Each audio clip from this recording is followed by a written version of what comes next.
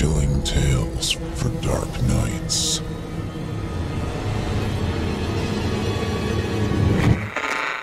Want to make sure you never miss a Chilling Tales for Dark Nights video again? Be sure to subscribe and hit that bell to turn on notifications. It's time to turn off the lights and turn on the dark. Chilling tales for dark nights.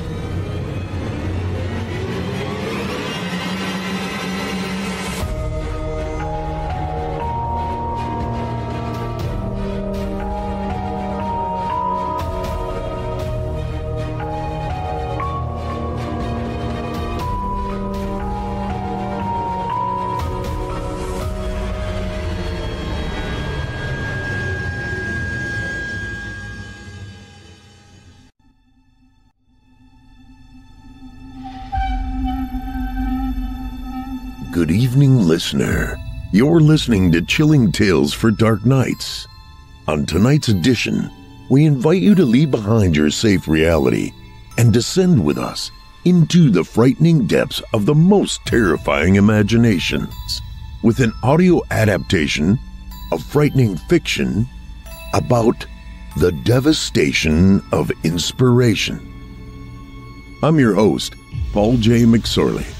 And tonight and every other Wednesday night, I'll be your guide as we traverse the dimly lit corridors of your darkest dreams.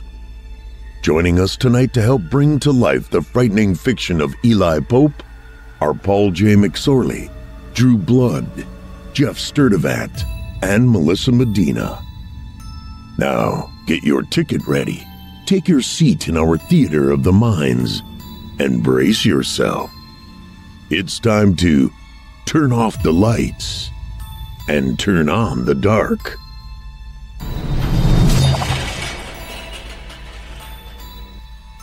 Our first tale this evening is written by Eli Pope and is performed by me, Paul J. McSorley, with some amazing help from Drew Blood, Geoff Sturtevant, and Melissa Medina.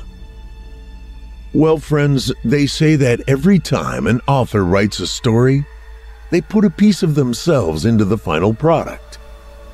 Some more than others. Now, without further ado, I present to you the narrator.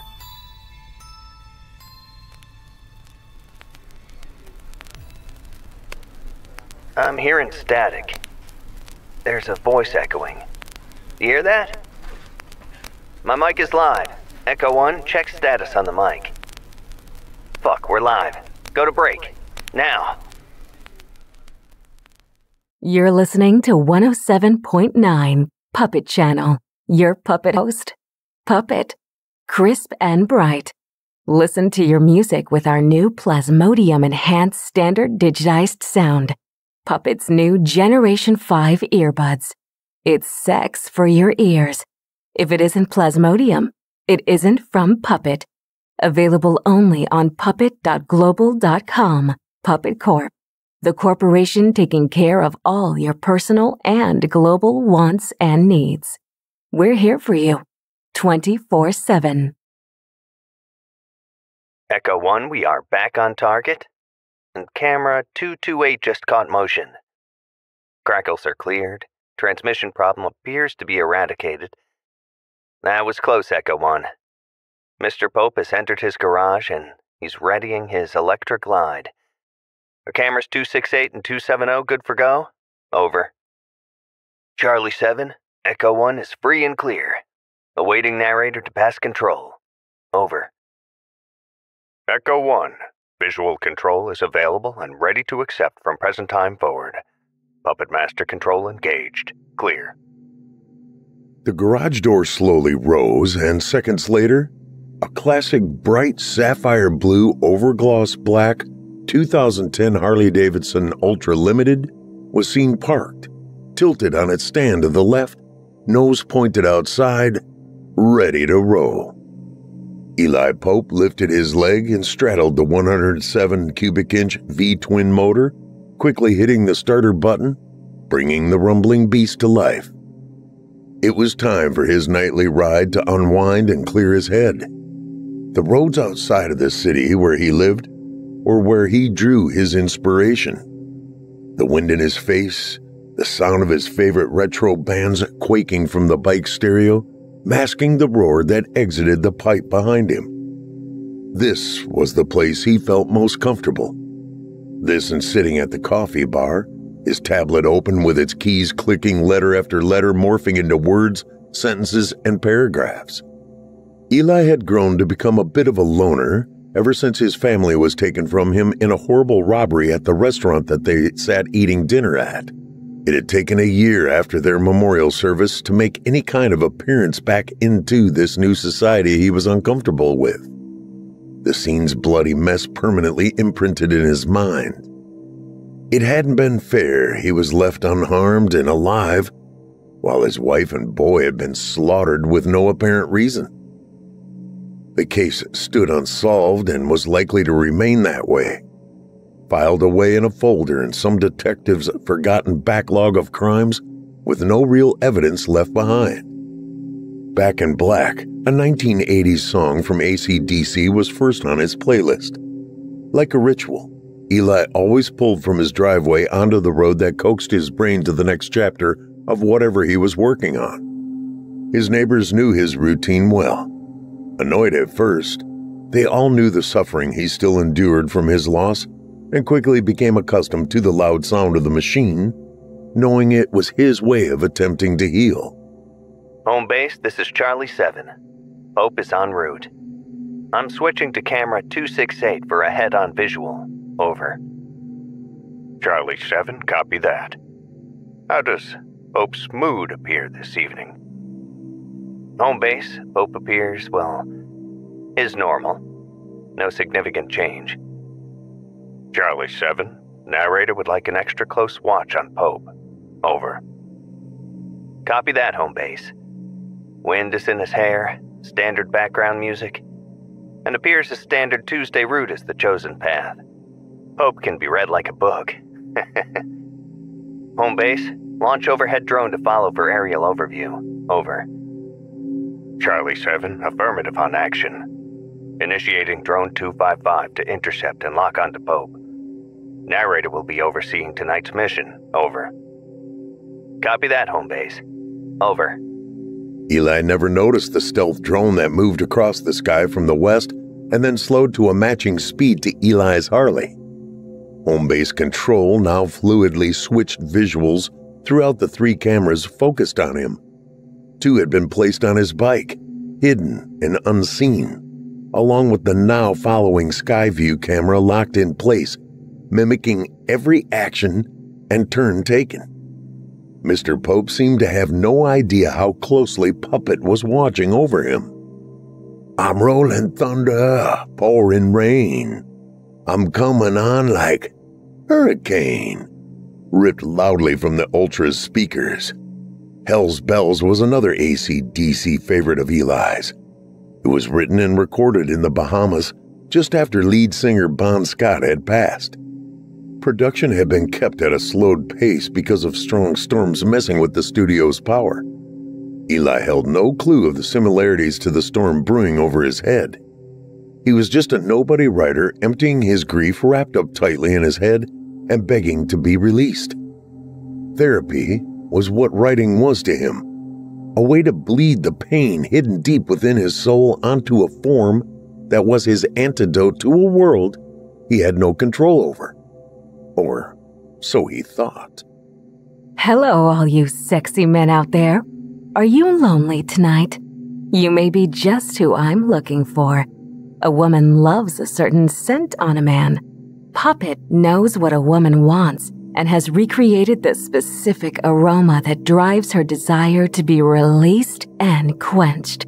It's now available exclusively from puppet.global.com. Genetically altered with plasmodium to release your strain of hormones into a fragrance that will drive her to succumb to desires she never knew existed.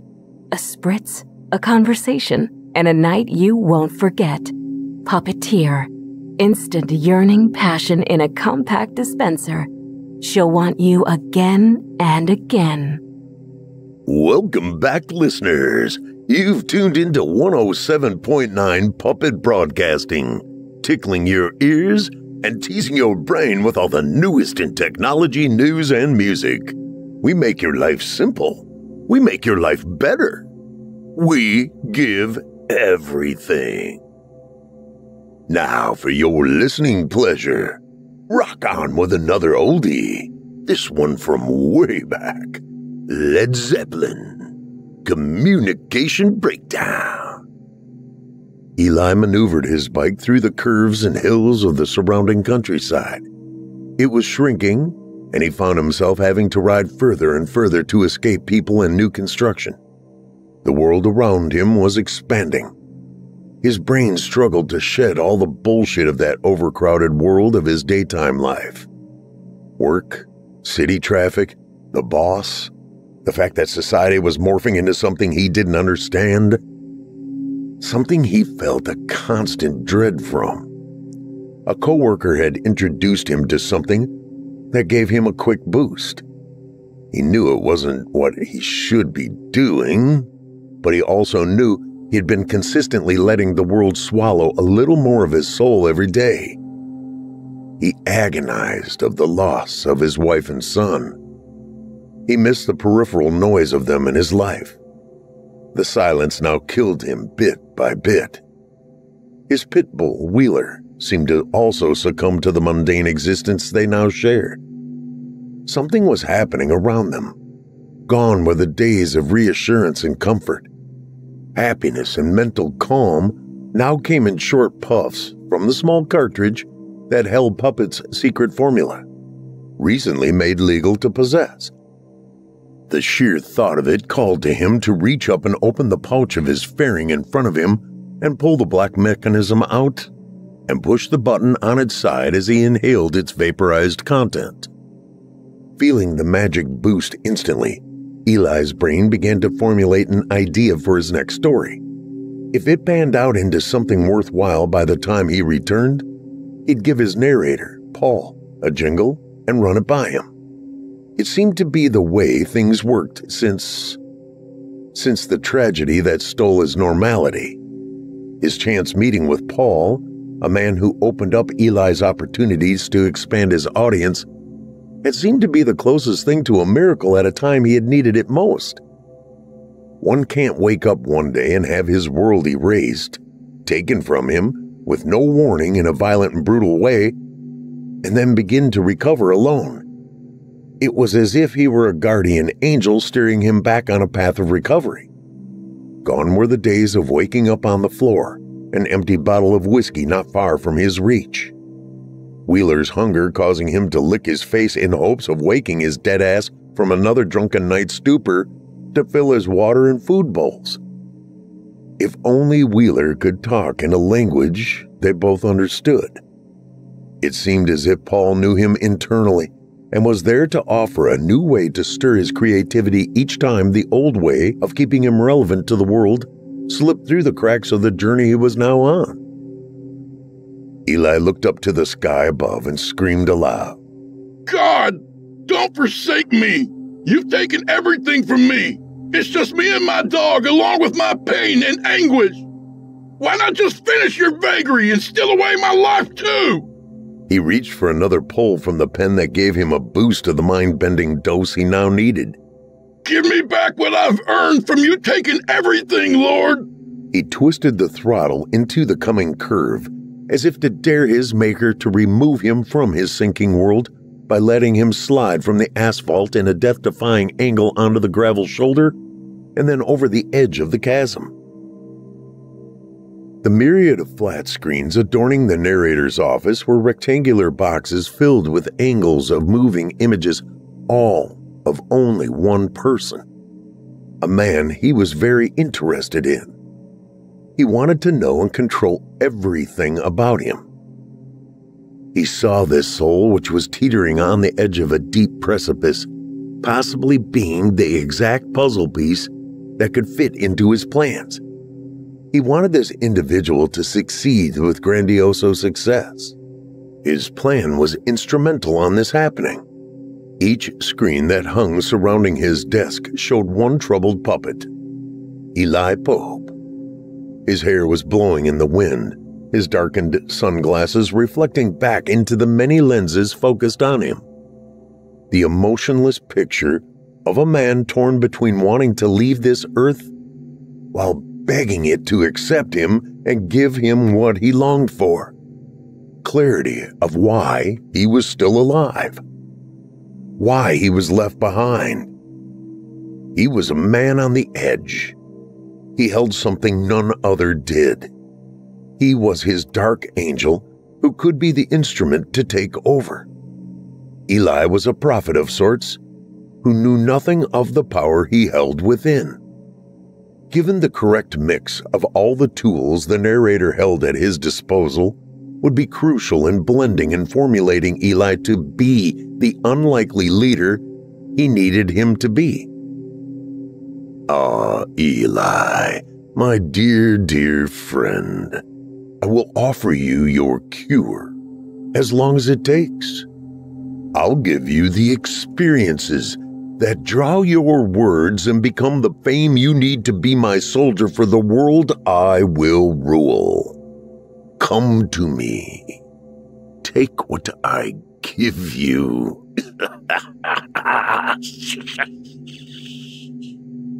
He cackled, ending with an insidious hiss.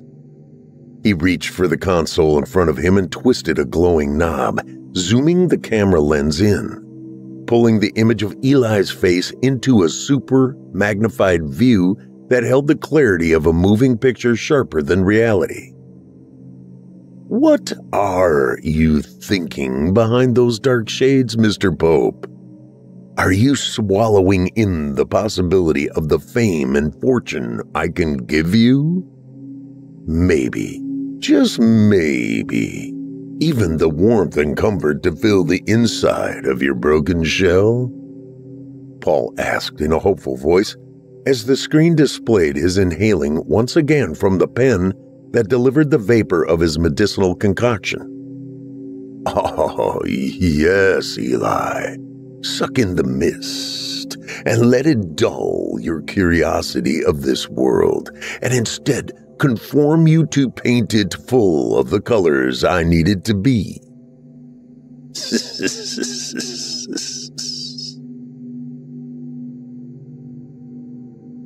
He hissed again as he pushed different buttons, causing the screens to change the different angles, all of the same man he had put his entire stock in. I'll give you the next performance of your lifetime. I'll turn your words into an audible elixir for your our patrons to become drunken with. I will make you before I use you and break you, my puppet. The narrator's eyes glazed over, slightly masking the evil intent he held within, as all the screen's images began to blur, filling the entire room with only one image made large by fitting the puzzle pieces of each screen into one giant image of Eli's face, hiding behind the darkened lenses that masked his puppet's true thoughts. A sharp image reflected back through the lens, a horizon painted with a colorful sunset and the Ozark Mountains in the foreground. Eli's face still showed the hint of his internal despair through the tiny pulses in his skin. He couldn't hide his fears or dread behind his dark shades any more than an alcoholic could hide his addiction through denial. I'll own you, Eli, echoed across the open channel before the narrator realized he had bumped the wrong toggle. Fuck! Was the last word transmitted over Puppet's channel before Paul flipped the toggle back into the proper position and resumed the programmed music. Eli throttled back, causing his Harley to sound even throatier with the back pressure as the word fuck sank in. What the fuck mimicked in his mind? Where did that come from? After hearing nothing out of the ordinary, he assumed it was imagined, maybe from too much of inhaled mist, and he twisted the grip further back, bringing the motor to return to a louder rumble as he leaned into the next curve. daring it to be the one who won in pulling him into the trees that lined the highway. Charlie 7 to home base. Subject is stopped and is sitting on a park bench at Shadow Rock. Requesting Puppet Master to create link with Pope's laptop and maintain recording. Over. Roger that, Charlie 7. Maintaining drone in hover mode and linking to laptop. Narrator is observing and will maintain visual and close to pocket. Over. Eli inhaled another dose of vapor as his fingers continued to tap on the keys of his laptop. The narrator continued to manipulate the controls of the cameras. Using the laptop's camera, the narrator zoomed the focus onto Eli's eyes as he pushed his shades to nestle on top of his head, tangled into his whitening, windblown hair. The reflection of the laptop screen mirrored the image into the camera lens to the enlarged screens hanging on the narrator's walls surrounding him. A smile washed over his dried lips. He could sense his plans working out. Eli was deepening his need of the things he could provide. He would finalize his battle for complete control over his puppet, pulling the strings he held, controlling his actions in aid of taking over the entity he had battled for thousands of years. This final war, that would end all wars, would be determined by him, not his eternal enemy, known as the Creator. The narrator's fingers tapped the keys and soon he hit send. He would watch as Eli read his message. He would study Eli's reaction and determine just how close he was to winning him over completely. Eli's followers were growing like bamboo, spreading quickly and choking out all other things that didn't succumb. Eli's written voice, using his words, would draw the multitude of souls to his underworld of darkness for good. He sat back and blankly stared at his unwitting partner as Eli began to read the message he just sent. Eli, my good friend, our listeners are craving another story from you. I believe you've played with them long enough. They are ready for something with a much deeper meaning. They're hungry for change. Give them a story that entices them. No, that's not a strong enough word. Give them words demanding they become frequent users of Puppet's cognizant vapor pen. Let them know its healing powers that it holds, how it's helped you heal and grow. Elevate them on its ability to give them the true mind-opening view on the world and its attempt to manipulate them into the machine. Fiction with a heavy dose of reality. Make them feel the disappointment of our government leaders and the false religious prophets. All the bullshit they're being blindly fed. Eli, my friend, I'm asking you to willingly be their prophet. Our prophet. Warn them in a way that demands they turn in opposition to the masses. You know yourself how well it teaches. It's time to become drunk with our truth. Make us famous, Eli. Be the voice of their future. Our future. I trust in you. Brothers in arms. Paul.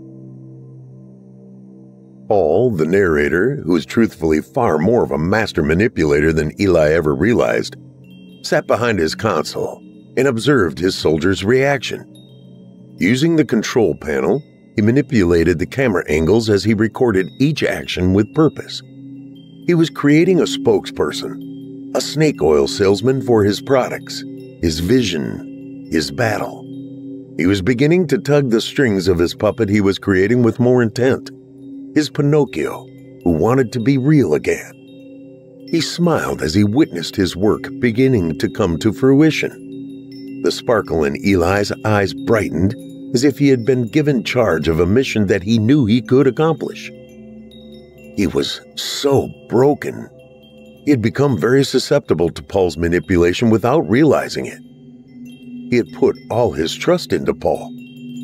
He had no one else.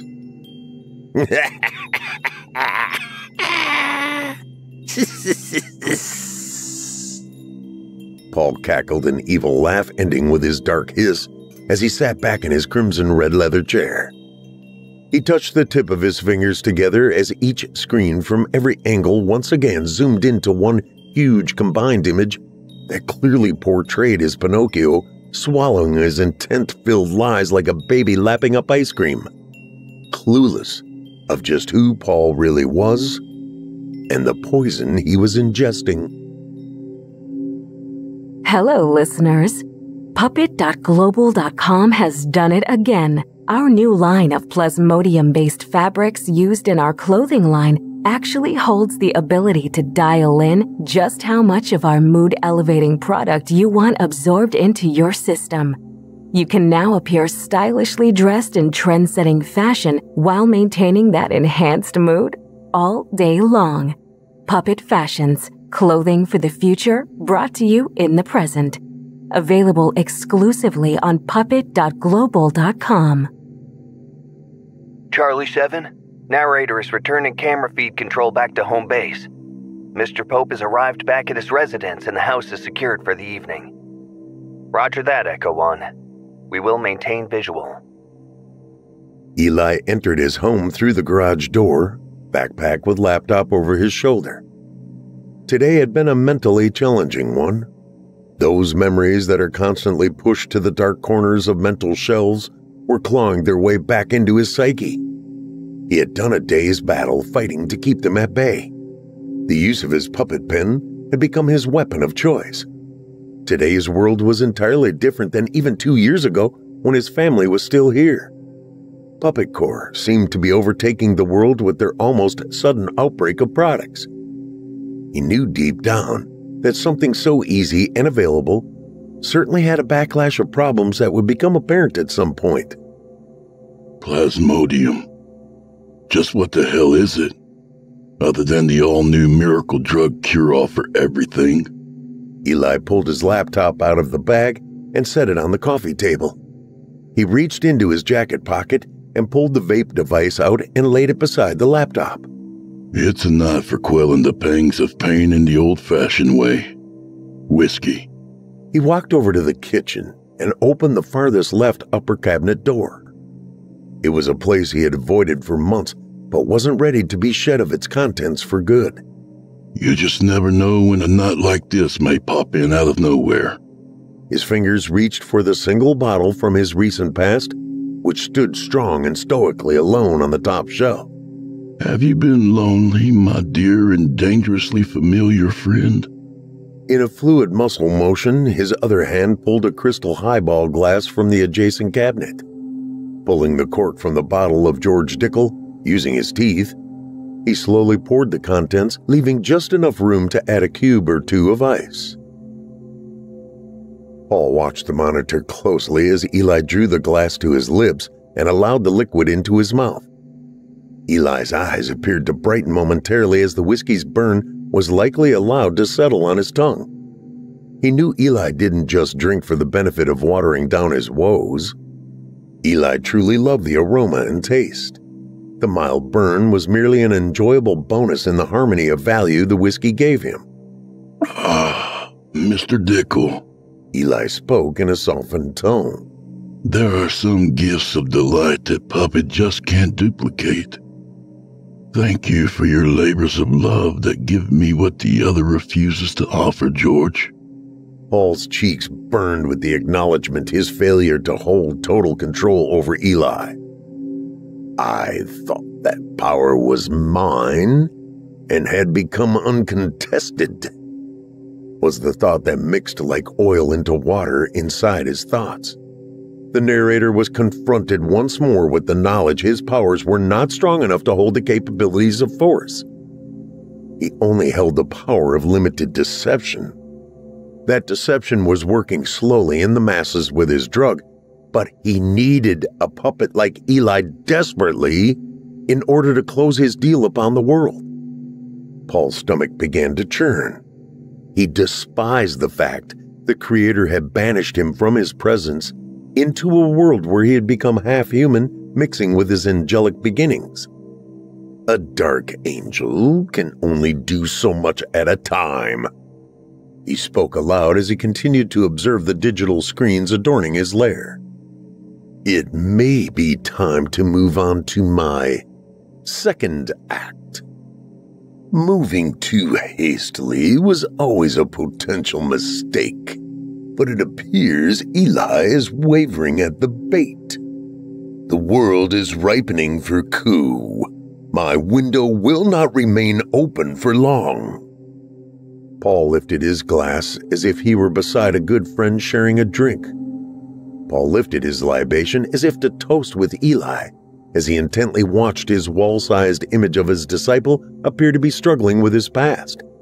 After taking a rather long draw from his glass and returning it to his granite slab desktop, he felt something begin to drip down from his mouth.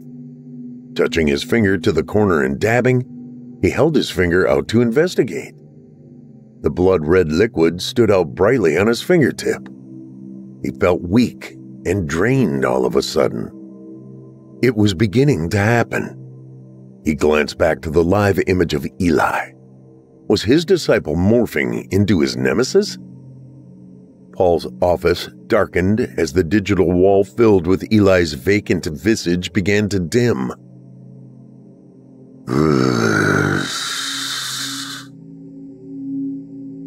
The bright sun burst through the open shades of Eli's living room. A nearly empty bottle of George Dickel remained standing beside an empty highball glass. A tattooed sleeved arm dangled from the couch, fingers a brighter red as they barely rested upon the floor. A very subtle blue flicker of light popped briefly on, then off, from a corner sconce that hung on the room's wall. There was a tiny hole just below the top rim that remained unnoticeable to an unsuspecting eye. Echo 1, this is Charlie 7. Come back. Charlie 7, Echo 1 online. What can I do for you this morning? Roger. Narrator is wanting the overnight video footage of Pope downloaded and copied to home base immediately. Roger. Will do, Charlie 7. Can you give specifics of why? Just curious. Better not to ask, Echo 1. Narrator is very unhappy with progress and mission. Over. File is downloaded and preparing package to send, Charlie 7. Over. Copy that.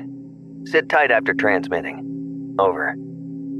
Eli's body began to stir slightly. A low groan from deep inside his gut escaped from his lips as he attempted to roll to his other side. His hand lifted from the floor and up to his head while his eyes slowly began to widen, allowing the light to wake him. The pain of whiskey. It was a ritual he had all but forgotten since being introduced to the puppet vape. As he drug his fingertips over his eyes and cleared the sleep, Eli glimpsed around his surroundings, slowly realizing that he was in his living room. Oh, he moaned. Tell me I didn't. He continued. His eyes caught the sparkle of the glass and bottle on the coffee table. Fuck. I knew I should have gotten rid of you, George. He slowly rolled up from his side to a seated position. What have I done? He calmly and quietly asked himself, as if there were two of him in the room. Conversations with myself again, huh? That's what I'm back to? He looked up to the picture on the wall that hung above his stereo system. I'm sorry, Mary. I didn't mean to let you and Cole down. He stared at the large black and white portrait of his wife and son. It was the last picture taken of the two together, not too long before. Eli's head dropped in shame. I just miss you both so much. His head lifted as his eyes met theirs. I love you.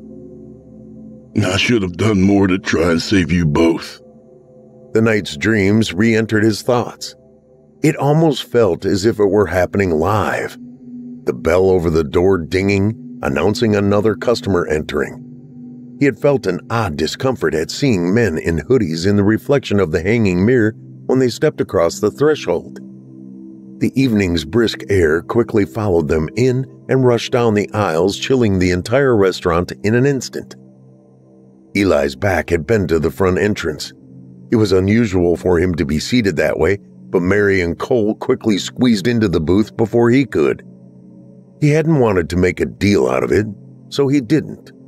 Instead, Eli quietly slid into the seat. The minute the bell rang from the entrance door hitting it, a bitter cold breeze blew its cold breath, and out of instinct, he had looked to the mirror at the announcement of new arrivals. Eli began turning just as Mary's eyes reflected an unusual uneasiness. It was a reflex out of instinct as he reached for his concealed handgun, but it was an instant too late. The first loud pop caused a jolt accompanied by the burn in his left shoulder. The second bang shot throughout his left side, causing him to fall forward into the table before rolling to the left to the floor. Blood spatter covered his wife and son's faces, along with their upper torsos, as they sat in complete shock, Cole's young hands covering his ears. Eli could never forget that frightened and shocked look his son bore in his eyes. His wife, Mary, instinctively grabbing him and attempting to cover his body like a shield. It all happened so quick, but yet dragged in painfully slow flickers, like pictures being scrolled through in the stop-action jerks of an old black-and-white movie. Eli wasn't sure why these images had been locked up so tightly in his mind. Ever since he had replaced the whiskey with the vape pen his psychologist had insisted, these flashbacks had slowed to almost extinction. She had told him this was good and that it meant he was beginning to allow himself to move forward. But this morning, these mental images seemed to appear much more focused on details he had noticed before. His past memories paled next to these mental snapshots that were fighting for his attention now. He could picture minute details he had not drawn on when he was being questioned at the station the night of. His hands went back to his head as he fought off the aches attempting to throb inside his brain. Was it just part of the hangover? Or was it something inside him that realized all had not been as it appeared to be? Had I somehow been duped from the beginning? He began to quiz himself. Think, damn it. The words slipped from his mouth out loud, and he strained his brain to see more in the images inside his head. Is this my hell? My price for not saving my family? He sat straight up on the couch and stared at the bottle of Dickel on the coffee table. He looked over to the kitchen, which the door to the garage was. The keys to his bike were dangling on the hook beside the door jamb. I need to clear my head, he spoke as he stood up and hesitated a moment before dragging one leg in front of the other towards the key fob that was practically screaming his name. Very little time delayed between the thought and action. He was through the door with the key in hand in mere seconds as the garage door opened, letting the late morning light break in. Charlie 7. Come in, Charlie 7. This is Echo 1. We have movement. I repeat, Eli is mounting his bike and heading out the garage door.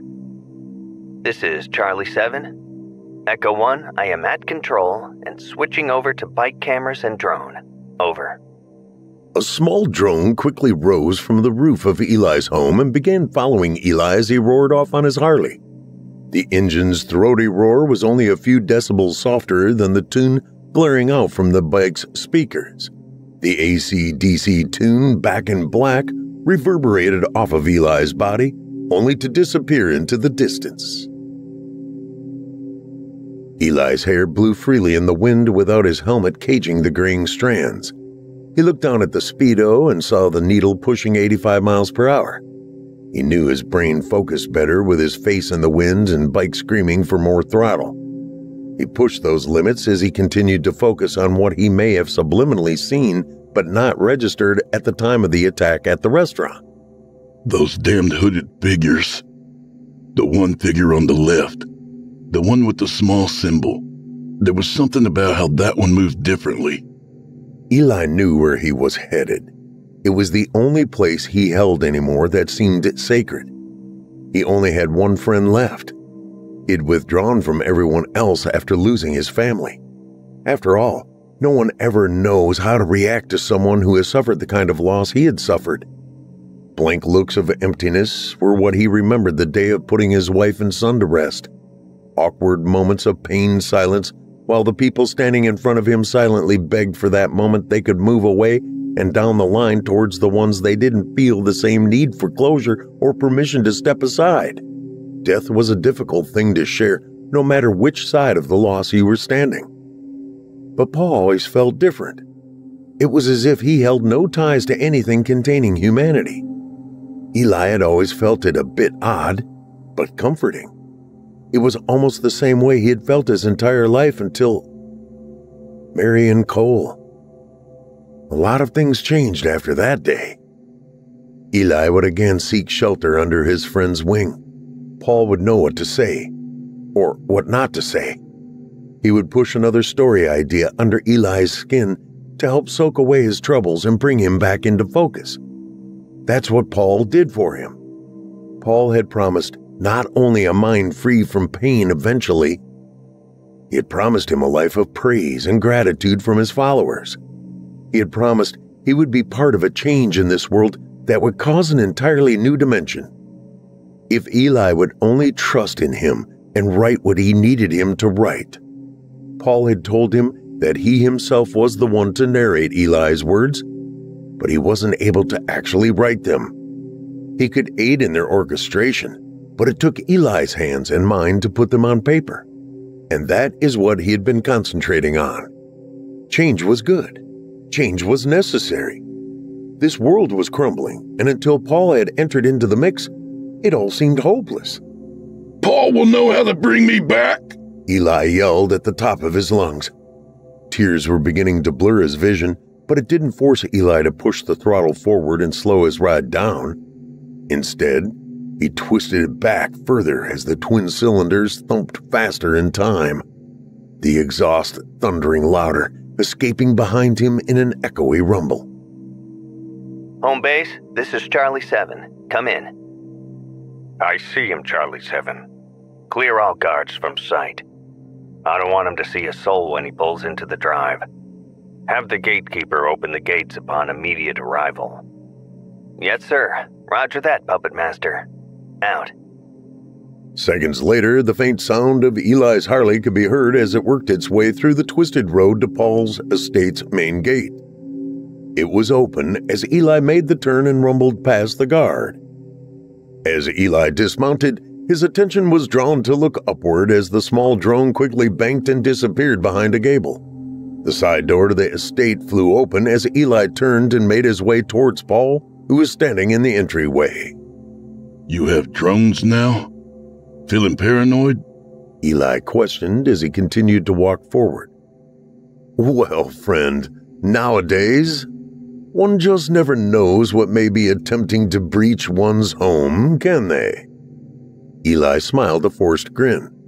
Once you've lost that home, you quickly realize, what the fuck does it all matter? Now, Eli. It sounds as if you are suffering one of those horrid lows. Paul reached into his pocket and slowly pulled a puppet pen and continued that fluid movement towards Eli in an offering gesture. Take a hit off this, my friend. It will settle your woes. Disguise them, you mean? He asked sarcastically as he stepped up in front of his friend covering the doorway. I'm done with that shit. Haven't you noticed the entire country is suddenly hooked on it? Hell, little old couples are flooding the dispensaries. Not just the young kids anymore. Paul smiled. Says a lot for the current state of this world's need for change, don't you think? Eli paused for a moment. He let a fleeting memory flitter around in the back corner of his mind. It suddenly felt like he was experiencing some sort of déjà vu. He looked at Paul, and Paul's smile flattened out across his face. Oh, this seems serious, Eli, he stated with hesitation as his eyes began to squint at the possibility of trouble on the horizon. I don't believe I like this side of you I haven't seen. Eli raised his hand as if to calm his friend. I had the dream again last night, but this time it was slightly different. And it's brought an air about you that is not acceptable, Eli. Paul spoke sternly. Invite me in and let's have a drink, Paul. I thought you gave that part of your life up.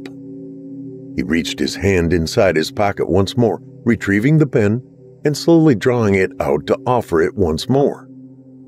Eli slapped the pen from Paul's hand, and it fell to the ground. Their eyes met, and for the first time, there was a strong tenseness between their stares. I just fucking said that I don't want that shit anymore. It's still in my will to know what my reality is. His words cut through flesh and straight to the bone in a way that caused Paul's eyes to darken. Your reality, Eli? He questioned with what appeared to be a forced, softened tone. Your reality was dead before I took you under my wing. You seem to be spitting in my face, and I won't have it. He spoke with a coldness that appeared to draw an instant line in between them. Do you understand me, Eli? Paul, I understand that I asked if we could share a drink. I drove over here because I have nowhere else to go. I don't want any of your magic vape anymore. It's dulling my senses. It seems to me now that maybe that's the feeling you want me to have. The two stood in silence for several seconds. If that isn't the way you feel, Paul, then let's continue inside and pour that fucking drink. All right? Eli noticed something that he had never really taken in before. Something Paul had never spoken about. He kept the thought internal for the moment as he continued to let visions from that horrible moment the hooded goons entered the restaurant and drew their weapons. Well? Eli asked as he began to push forward into the entryway of Paul's home. I'm not sure this is a good idea, Eli. Maybe we should put this off for another time. The two were standing face to face, almost no space between them. Come on, old friend, just a drink, or possibly two. Then I'm back on my merry way. Eli knew where the bar and liquor cabinet was. While the two of them had not shared drinks for some time now, he did know that Paul only stocked the very best. And in this very moment in time, Eli craved the very best. Paul followed his friend down the hallway and to the right where his billiard room was. The room sat under a raised ceiling that was close to 25 feet overhead. There were built-in bookshelves that surrounded the room, only broken up by stained glass windows sparsely laid out in the two walls facing the outside. Eli glanced around the familiar room at all the volumes of books. This was his favorite spot in Paul's home. There must be 1 million or more books in here, he stated. I've read every one of them, Eli. And yours? Yours are up in the top of stories that hold my attention the most. It's why I chose you. Chose me? Eli questioned as Paul pulled 2 crystal highball glasses from the shelf and then uncorked a dusty bottle he pulled from the top shelf. Oh, Eli, you're not really going to play that game, are you?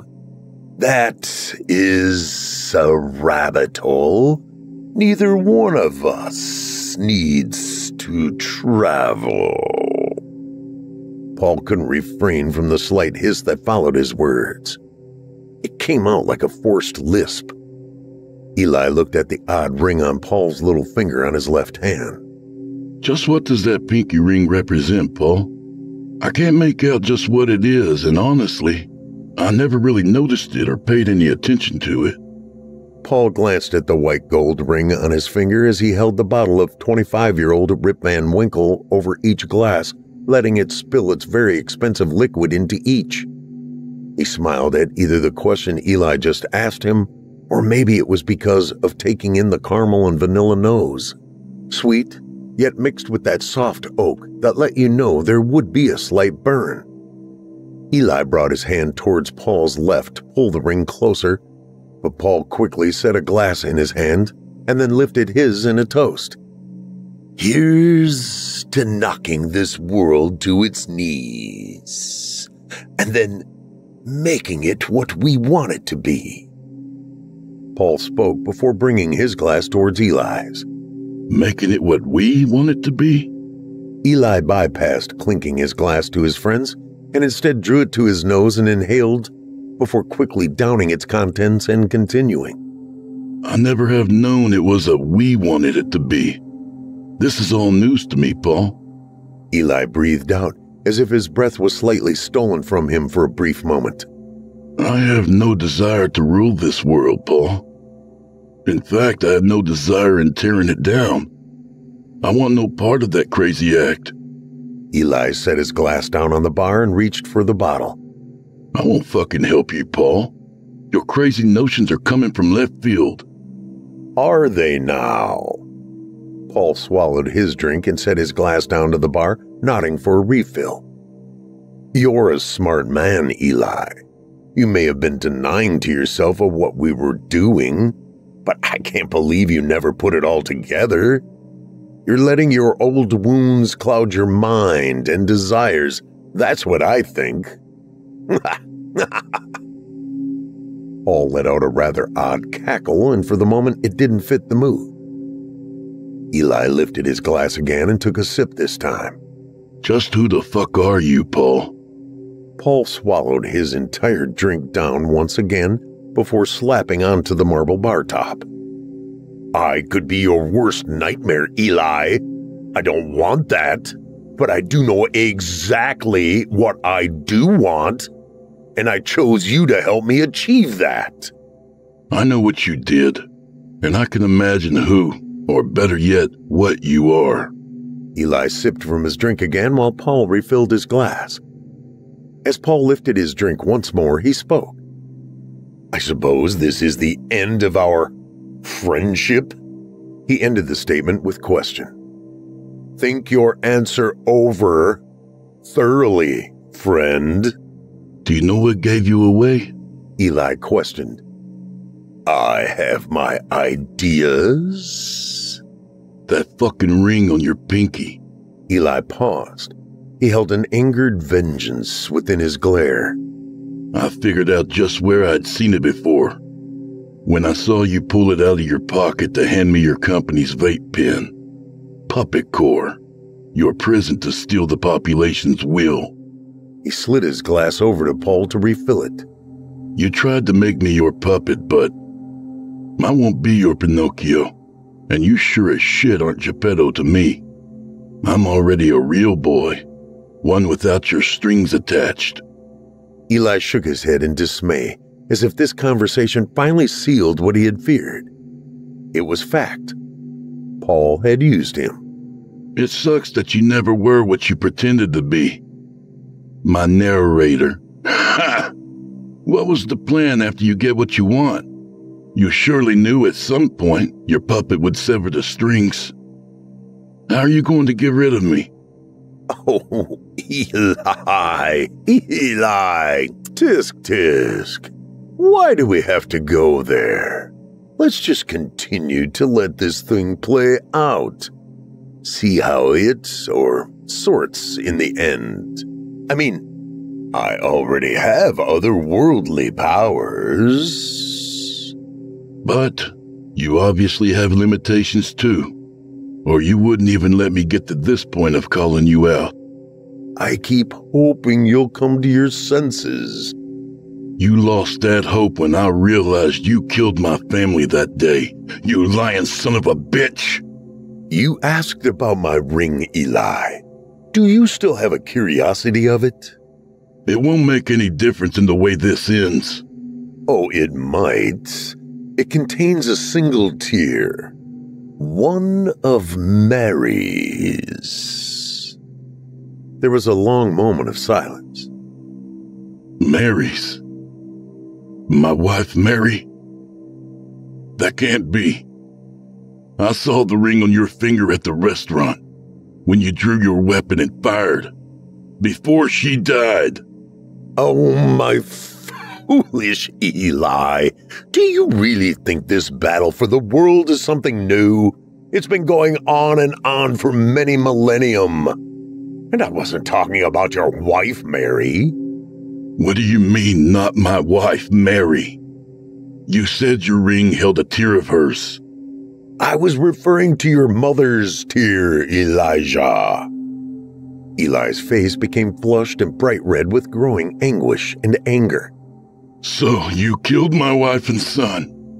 And now you're insinuating my lineage goes back to biblical times? Eli's temples pulsated. And you were responsible for my mother's death also? Eli's hand snapped out in front of him and he clasped it around Paul's throat, piercing the skin of his neck and tightly drawing his fingers together in a vice grip. If you're human at all, you bastard, you'll die today by my hand. Eli's grip began to shake as a pain increased throughout his own entire body. He stared into Paul's graying eyes as they began to bulge before withering back. It didn't seem to matter how much strength Eli squeezed. Paul's face never changed. It remained focused without display of pain. Eli's grip began to fade, as did his will to remain this attempt that stood at a standstill. Eli's vision blurred, and he slipped back inside his head, picturing his wife and son being gunned down as he lay helpless in a pool of his own blood. The look of terror in Cole's eyes as his life slipped from his body right in front of Eli. Mary's hushed words attempting to escape, begging him to save their son in words that mutely screamed from her dying silence. His grip began to loosen. He could no longer maintain his hold. The power of the moment he was reliving internally was also the element robbing him of his ability to continue fighting his nemesis. The images of his wife and son, and that of whom he had known as his only friend, spun and mixed together in an indistinguishable medley of emotion and regret that relentlessly pummeled his psyche repeatedly as he gave in to submission. Eli's grip released completely, like a hawk, no longer able to flap its wings and still maintain the hold of its prey tightly in its talons. All energy to carry on helplessly spilled from every spent muscle.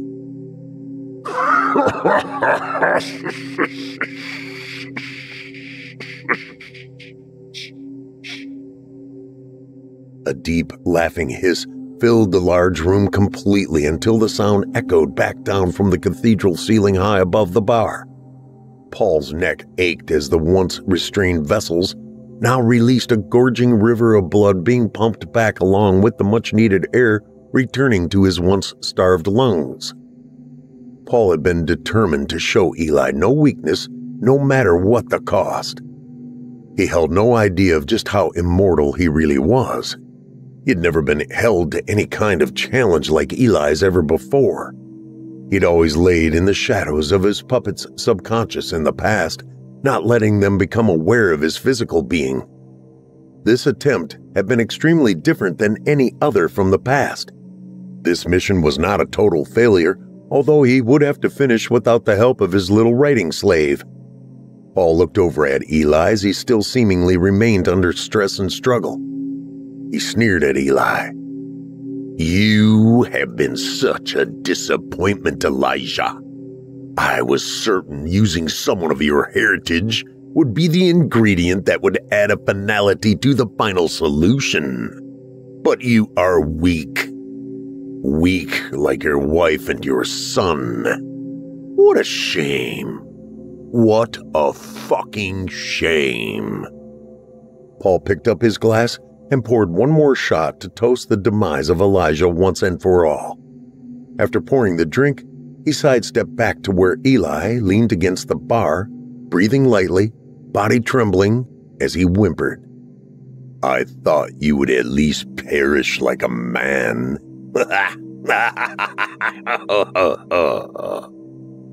Paul cackled again in his devilish low grumble. I might have guessed I would be let down. I'll take great pride in destroying your precious bike, your source of inspiration. He cackled before he swallowed down the last of the elixir they had shared. His hand opened up and began reaching towards Eli's heart, prepared to rip the beating organ from his chest, his cold eyes glowing blood red. Eli slowly reached towards his pocket carefully, without giving any sight or hint, as he retrieved a black object about 4.5 inches long. As Paul reached in front of Eli towards his chest, Eli spun around and faced Paul, giving him surprise.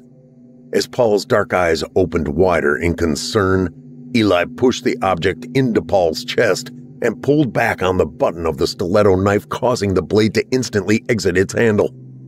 Eli pulled the blade out after it plunged into Paul's heart and repeatedly pushed it back in and out over and over while the narrator squealed and hissed like a balloon losing its air as it shrank. 6, 7, 8 times more the blade entered and exited his chest as he shrank back, falling to his knees, blood pouring and pumping from his body. Paul's final act was to plunge his fingers into Eli's chest as he yanked his heart with all his might while tumbling to the hard, blood-drenched floor. Eli and Paul were both laid out next to each other, both holding their chests, as they slowly wound down like tops tired of fighting the momentum, realizing their ends were certainly coming too, both gasping and struggling with their circumstances. Eli's hands began to stretch out before him, and in quiet whispers, he spoke his wife and son's names. Mary. Cole. I'm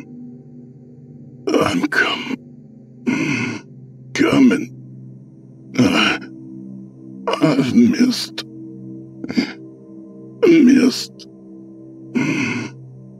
He collapsed as he rolled down on his stomach, his blood-stained hands reaching out as if his family were helping him into the next life. Eli! Don't leave! Don't leave me! We can still change the...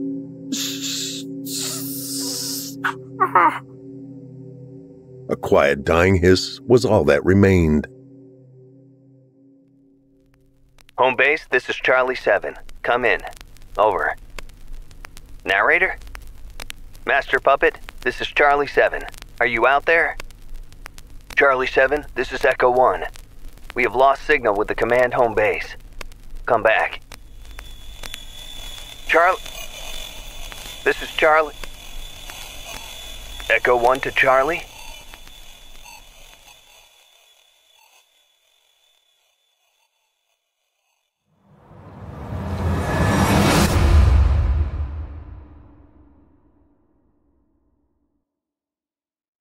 I hope you enjoyed The Narrator, as written by Eli Pope and performed by Paul J. McSorley, Drew Blood, Geoff Sturtevant, and Melissa Medina. Eli Pope is the multi-award-winning author of the dark psychological series titled The Mason Jar series. All 5 books in this saga can be found on Audible.com, narrated by myself, Paul J. McSorley. Book 6, The Call Home, will be available soon. You can find more of me right here on our very own network, as well as over on Audible as mentioned. And be sure to check out Fear from the Heartland, which has over 120 episodes for you to love and enjoy. Well, friends, our weekly descent into the depths has just about come to a close.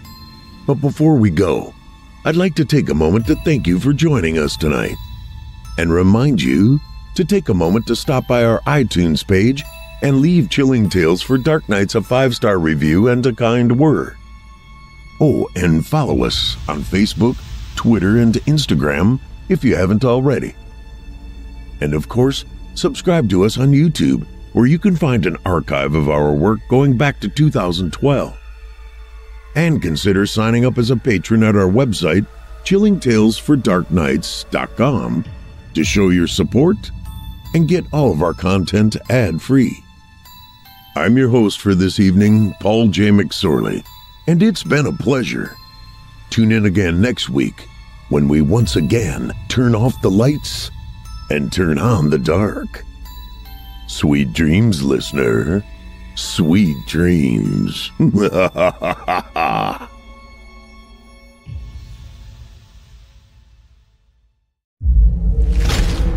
Chilling Tales for Dark Nights.